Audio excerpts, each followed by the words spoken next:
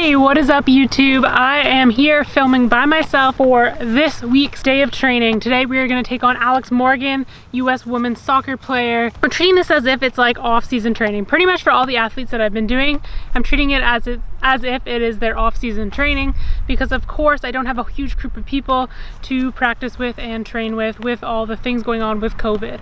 I'm actually at the soccer field. It is completely empty on a Saturday, which is crazy to me, but it's because all the soccer programs are canceled here for the summer. The only issue with that is, yeah, the soccer field is empty, but on the soccer nets there's no netting. So from what I see from some of her workouts that she's posted, that articles that have been written, is there's a lot of drills she does. She works with Beast Mode Soccer, who does a lot of just dribbling drills, texture drills, working with the ball, agility, things like that, cone drills. So that's pretty easy to do on my own, so I'm going to be doing that kind of stuff. After that, I'm going to do a circuit training workout that was made famous by the US women's soccer team, and then after that I'll do a little bit of strength training to end the day. Got my fancy new soccer cleats.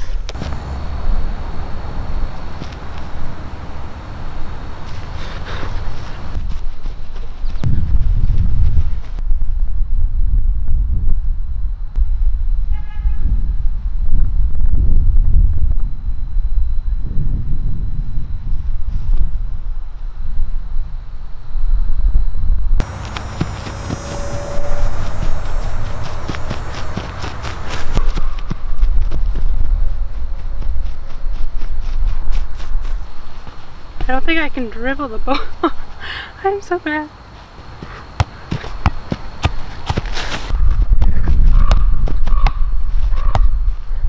You know what I think I'd be really good at with soccer? Just a throw-in expert. I do throw-ins pretty well, like.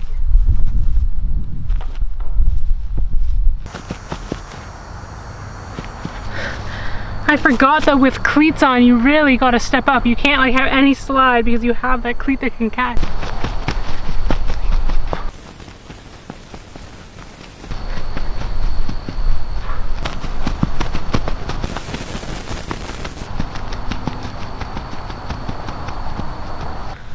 All right, so what I'm gonna practice now is I'm gonna set up the cones not too far apart and try to do some figure eights. This is like a pretty popular drill, one of the most popular. When I look on Beast Mode Soccer, Alex Morgan's like individual skill coach Instagram account, that would be a good starting point.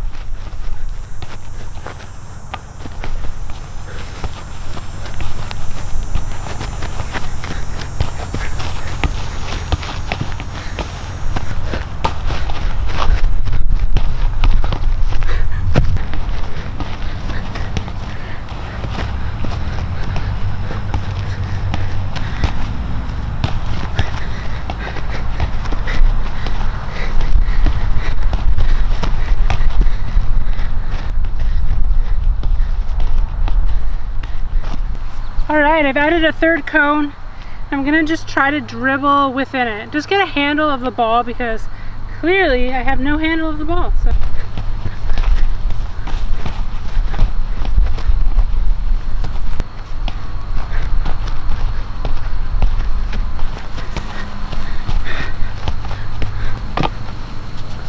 Okay, so this one I found from Beast Mode Soccer as well. It's like he's a whole series of 2-cone drills, which is perfect because I only have 3 cones and myself. So it's like a touch, bell. I don't know, you use different parts of your foot, and the way it works is like you pass, use the outside of the foot, cut across, pass, cut across. So really footwork, getting the feel down with the ball. Obviously these are all things that I need to work on, and I would assume these individual skills are things that Alex Morgan is working on in the off season when she's not necessarily in a full team practice doing scrimmages and things like that. She's working on her fitness, she's working on her strength, and she's working on her skill game, and so that's what I'm going to be doing today.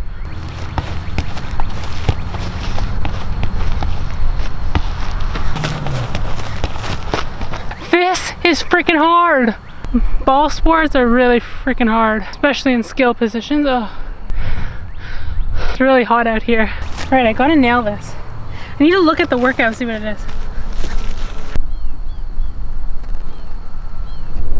What I think I need to think is like outside, inside, outside, inside, outside, inside, outside, inside, outside. Okay.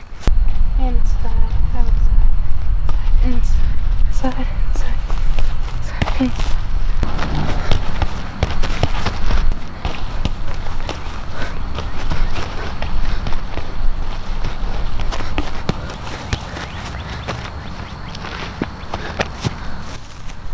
Alright, I want to do some shooting.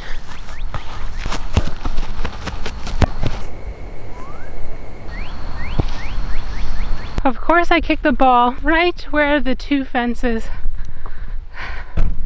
have a hole in them. This is poisonous grass that I have to get into. I'm recording this video so when I go to the doctors I can show them exactly what poisoned me.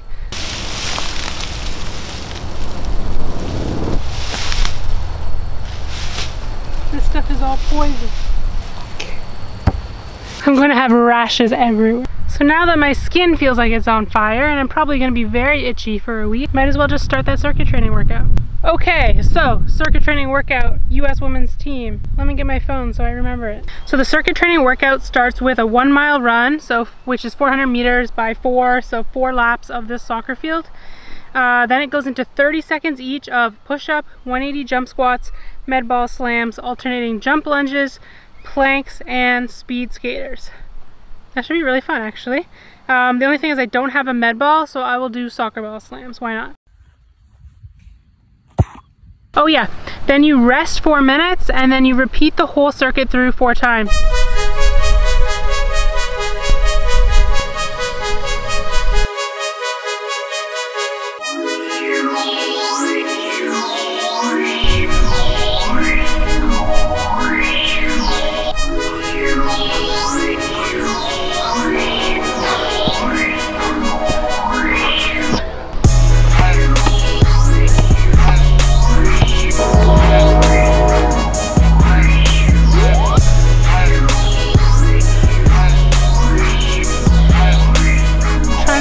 Some shade for the next round. Nothing like some carbs based purely off sugar. Mosquito City.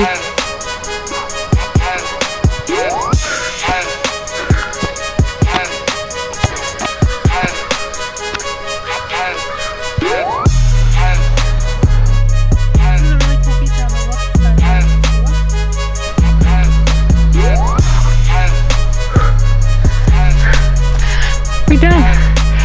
We're done, finally. Alright, now that we're done the circuit training workout,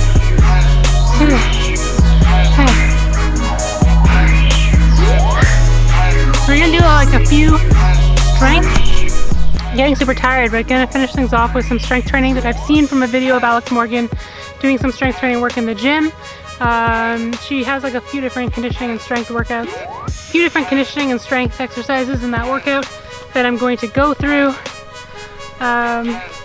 I have a dumbbell out here, I have a mat for some core. I'm gonna start off with these quick feet, and it is so much harder than it looks. I just tried a set and I feel like I'm moving like a bulldozer, but I'm gonna try to speed things up and see how fast we can get through it.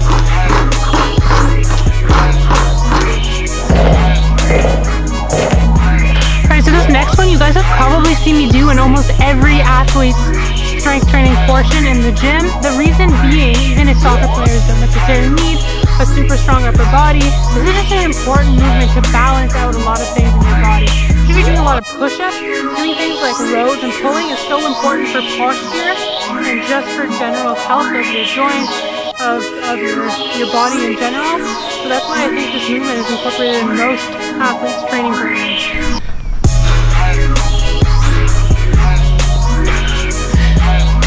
Alright, so another movement that I've seen Alex Morgan do in the gym is kettlebell snatches. I don't have a kettlebell, so I'm just going to use dumbbells.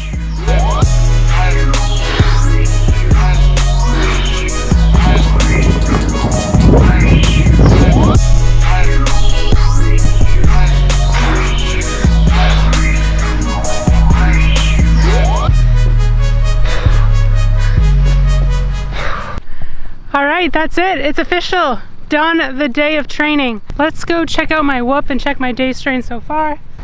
So far we're at about a 14-day strain. It hasn't calculated the end of that strength training yet. So I would say, you know, it's 2:30 p.m. Still going to do some stretching, some cool down stuff. My guess is this is about a 16 day strain by the end of the day, which is a really quality day strain. Really great day of training. This has been about even with all the other days of training, including like football training and stuff like that. For soccer, definitely you need to be very well conditioned, but also so much skill work. And I think those go hand in hand, because to be able to do that amount of skill work and not fatigue and still be mentally and physically there to repeat those skill work for hours and hours, you need to have really great endurance and be well conditioned. And then to make it through a game with all the running that they do during the game and through their practices and their season, that's just crazy. So respect soccer players. You have to be so well conditioned and so skillful to play the game. Thank you guys again for tuning in. Please hit me with a like and subscribe, and if you can, leave me a comment. I will reply to all of them, and I always look forward to getting some comments to reply to, so drop me a comment.